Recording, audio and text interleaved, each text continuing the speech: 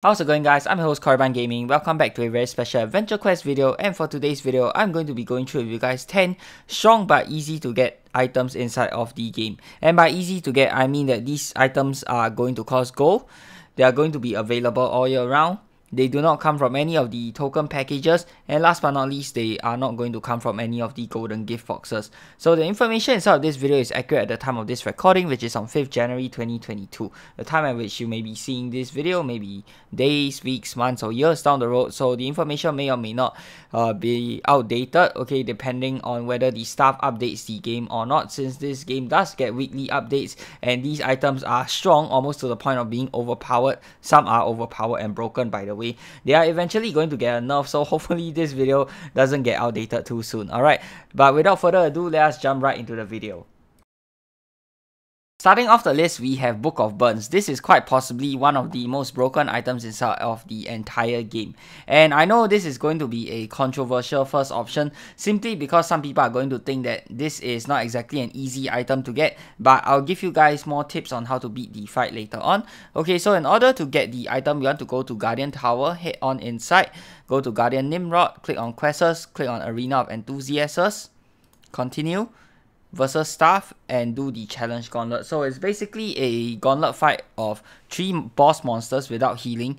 And if you guys are struggling with this challenge gauntlet, not to worry, I have a video showing how I beat the gauntlet. The link to the video will be in the top right corner of the screen right now, using completely free to play items. The only thing you need is guardianship. Obviously you need to be a guardian to even access this quest in the first place, but yeah, all you need is guardian. No other pay to win items, seasonal items are needed in order to beat the gauntlet. There are 101 ways to beat the gauntlet, but in my opinion, the one that I showcase is probably the most accessible way for those of you guys who do not have strong OP or rare items. So go ahead and check that out if you're struggling with it. So once you beat the gauntlet, you'll unlock a shop that allows you to buy the weapon. Now let us showcase how good this item is, and I'll explain in more detail why it is broken. Alright, so this is your standard like tome weapon inside of the game. It comes with 6 different options. The first one is a standard fire spell. Second one is a weaker fire spell that inflicts burn on your foe. You can stack this on your you can stack the burn to a ridiculous amount to inflict a lot of damage, but that's not why it's broken.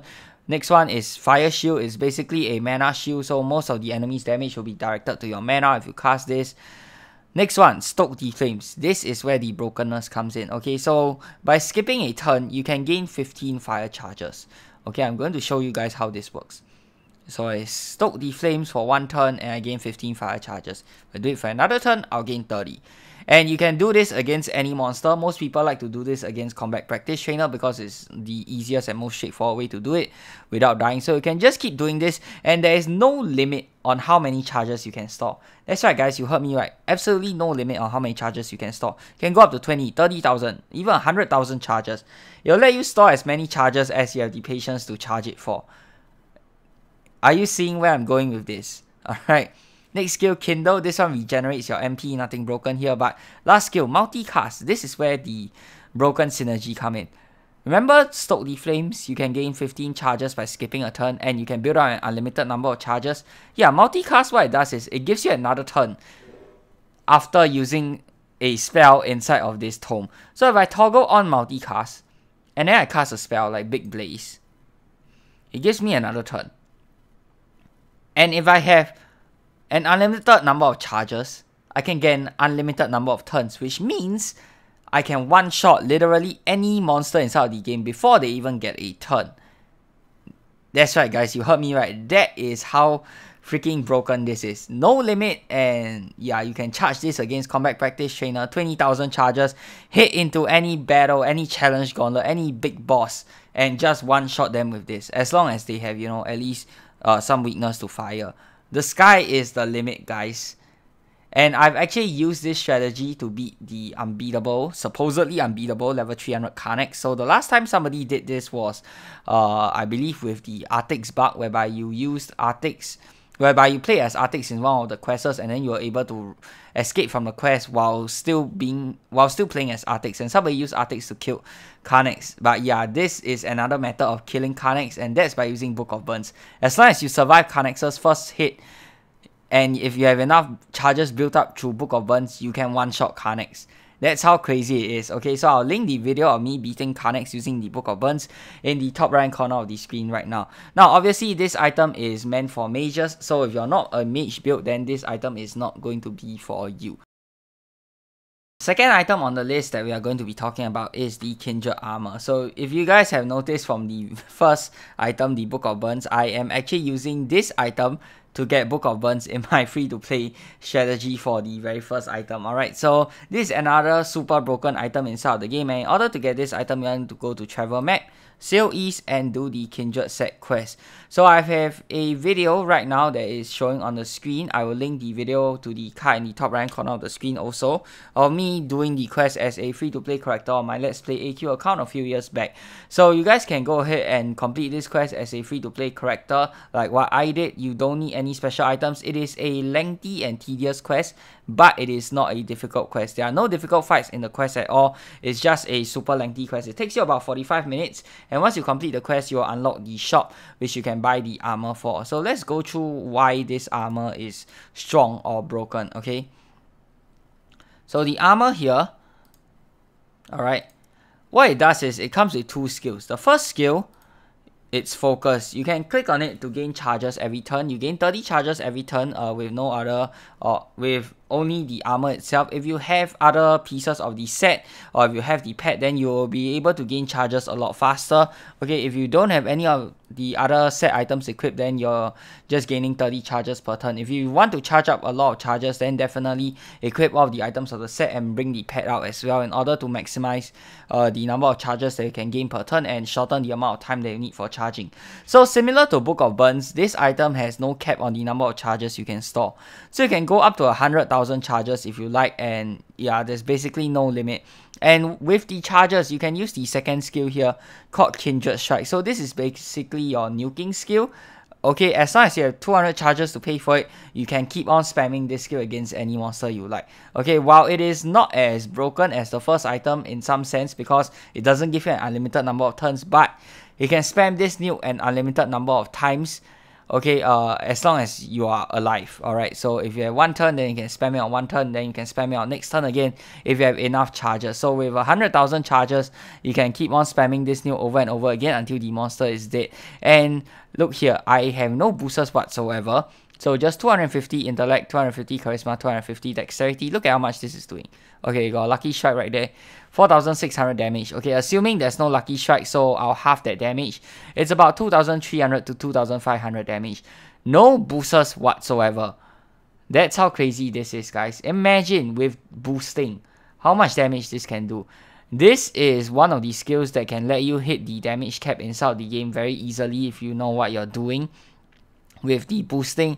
And yeah, you can just keep spamming this nuke as long as you have the charges for it. That's what really makes it OP, guys. And you can do your charging against combat practice trainer without fear of dying at all. And I have used this armor to beat Gwen's house challenge gauntlet as well, so you guys can go ahead and check that out. Okay, so this is meant for basically any build. Okay, you can use this for warrior builds, you can use this for mage builds, you can use this for ranger builds, you can use this for hybrid builds. Doesn't matter because it doesn't lock your weapons damage type. Okay, for mages, obviously you want to be using a magic weapon.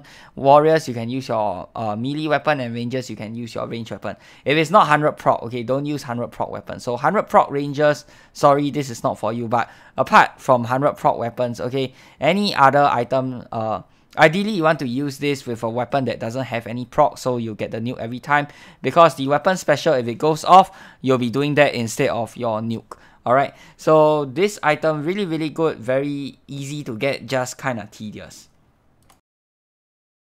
H-Series Tempest Power Armor is a very strong, fully offensive energy armor that is used primarily for warring. So in order to get this armor, you want to go to Warlick's Mage Shop and Battle On, click on Quests, War Between Shadows, and go do the quest Once Upon a Scheme. So once you complete this quest, it's not too terribly long, it's about average length. You will unlock a shop and you can buy the armor. So like I said before, this is used primarily for warring and is used mainly by warriors. I am not using a warrior build right now, so this is not the armor's full strength. If you are using a fully maxed out warrior build with 250 strength, then obviously this is going to work a lot better. I will throw up a clip of me using it in the Olympex war so you guys can see just how powerful this armor is, and of course I'll throw a link to that video in the card on the top right corner of the screen right now. So this armor comes with a built-in initiative bonus, which means that you have a much higher chance of going first, which is really good for warring. On top of that, with the recent changes to initiative, means that you'll get extra 50% damage as well. It's also a fully offensive armor, meaning you do 25% more damage, and the best part is its skills here. It's a skill called Overdrive Onslaught. It locks your attacks to melee energy, and it also grants celerity if it is not already active. It causes 392 SP per turn, and I'll show you guys what this armor can do. Okay, so obviously this is not the full strength of the armor, but imagine this: if you're in a war with 100 momentum, fully statted up warrior build. A lot of people like to use this with the Burden of Insight before they build up their momentum, and afterwards use it with the Savage Troll Club once they have built up enough momentum. This will give you a good chance of basically one-shotting just about any monster as long as they are, you know, not too terribly resistant against energy attacks. And this is what makes this armor so fantastic. You can go at such a ridiculous speed for warring, and this is by far one of the fastest warring methods to date. So the first 3 items have been focused on offense. Now let's talk about something that is broken defensively. The Geocastellum Robes is a really strong armor that allows you to cast a shield that reduces the amount of damage that you take, and you can stack the shield basically for an infinite number of times. So in order to get this item, you want to go to the Warlick's Mage shop here, click on Mastercraft sets, go to the Geocastellum set, and then you want to play the regular quest. So the quest is rather long, but once you finish off the quest, you will unlock a shop that allows you to buy the armor. Now let's just see how good this armor is and test it out against Combat Practice Trainer. So for this armor, it is a fully defensive armor as expected, but what's really good is the skill here. Okay, this skill called Castellum Barrier, so it causes 385 SP, and as long as you have enough SP, you can keep on casting it for as many times as you like per turn. Okay, so I'm going to cast it once, and you can see here I'm only going to take 83% damage from the monster for the next 4 turns. But if I cast it again, boom, now it's 67% damage for the next 4 turns. If I cast it again, 51% damage, and if I gain more SP and I cast it again, 35% damage. And again, just keep stacking this damage reduction until the monster does essentially no damage to me, and I can just laugh off whatever damage the monster has. Now the monster is only going to do 3% damage for the next 4 turns. Guys, is this broken or what? Okay, so now, okay, after you reach the bare minimum, it's going to increase the duration of the elemental shield over here. So now it's 5 rounds, but I'm taking 10% damage. So let's cast it again. So now it's 6 rounds, but I'm taking 14% damage. So yeah, it will increase the duration. The bare minimum that I've seen from this is 3%.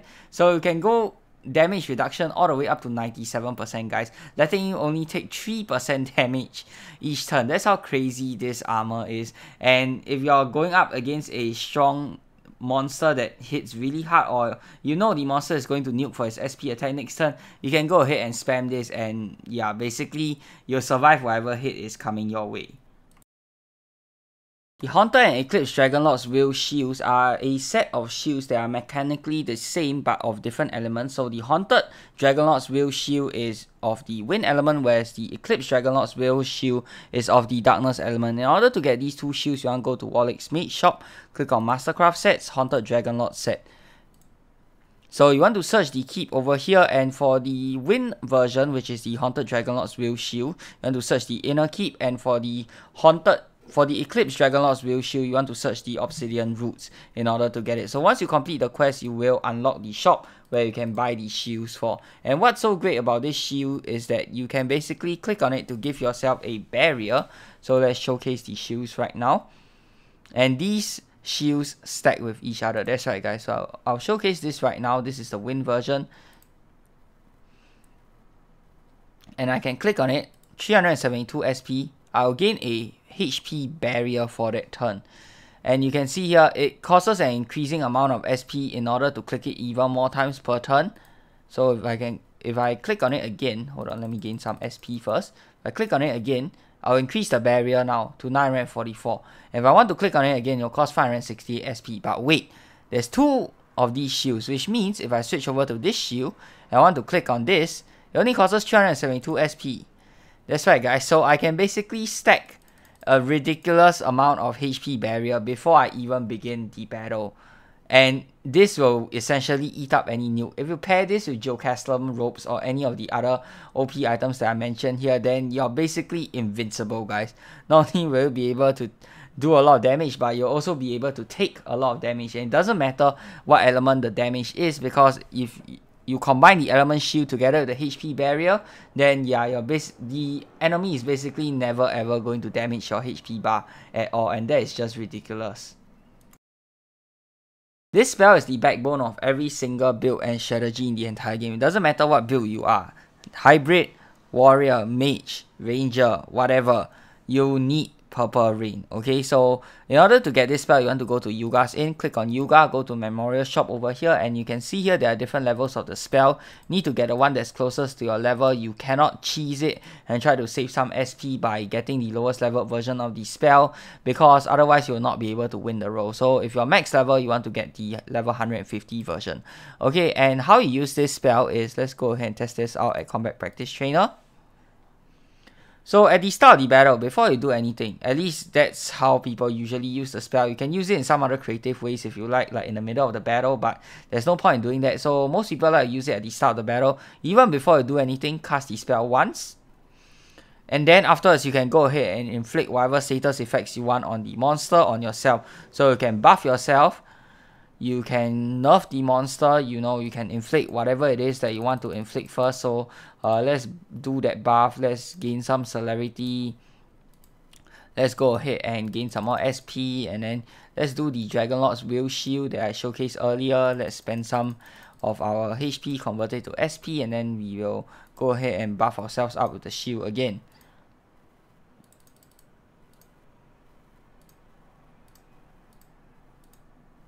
So you can see here, right now, I have very little HP left after spending all of them, after doing all of those things. Now, what I want to do is cast Purple Rain again. So the first casting, it records your HP, MP, and SP, as well as the monster's HP, MP, and SP. And on the second casting, it restores it back to that original amount when you first cast it. Okay, so it doesn't matter how much you spend, how much you damage the monster, you cast it the second time, it will all be returned back to the point when you first cast the spell. But you get to keep all of your effects. Okay, all of the buffs that you've inflicted on yourself, all the nerfs that you've inflicted on the monsters, you get to keep all of that. So this basically means you can cast all of those effects for free. Basically free. And what I like to do is, play a little bit more conservatively, though I sometimes don't do this. Do as I say, not as I do.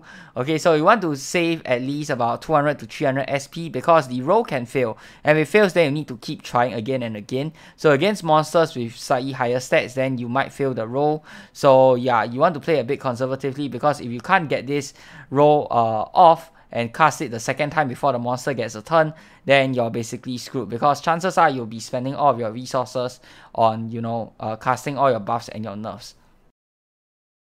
Destruction Burst is the best fire and darkness damaging spell in the entire game. So in order to get this item, you want to go to Travel Map, Dragon Spine, and then you want to skip this dialogue with Lord Cyrus and go to part 23, Diamonds and Explosions. So this is not a very long quest, so rather short quest. Once you complete the quest, you unlock a shop which allows you to buy the item, and this is obviously meant for mages only. So if you're not a mage, and if you do not have any intellect train, then this spell is not for you. So it's really good because it does the most amount of damage out of all the spells inside the game, and it compresses two elements in one, fire and darkness, and it element seeks, so it deals either fire or darkness damage based off whatever your foe is weaker to, and it does cost a little bit of HP on top of the MP cost as well because of how strong it is. But this spell, the fact that you can save a spell slot for one element, since it is a compression spell, and it also being the most damaging spell in the game, makes it really worth for mages to get this spell.